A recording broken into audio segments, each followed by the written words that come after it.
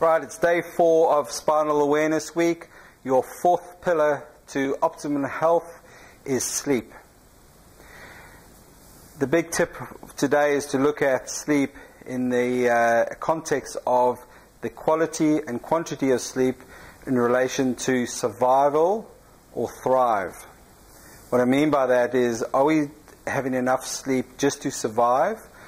So that we can survive the day, we can get through, it's about survival, but if I nip off a couple of hours I can get a little bit more work done.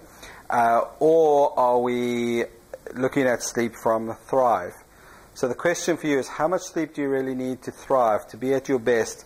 And not only that you can get away with, but day in, day out, are you getting that 8-9 hours of good quality sleep, so that you build up a reserve bank, so that you're coping and you're recharging and resetting sleep. There's generally 2 poor sleepers. Ones who don't get to sleep, they're not preparing for sleep, and those who are not getting the right amount of sleep, so they're waking up early.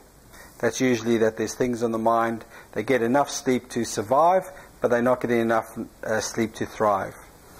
Look in the write-up or the comments below.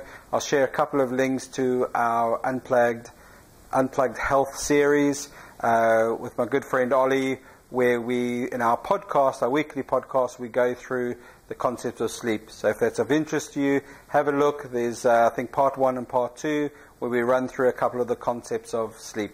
But tip number 1, let's get some good quality sleep, the right amount of sleep. Let's look at sleep to thrive as opposed to survive. Right, have a good day. I'll catch you tomorrow for the 5th and final pillar of health for Spinal Awareness Week.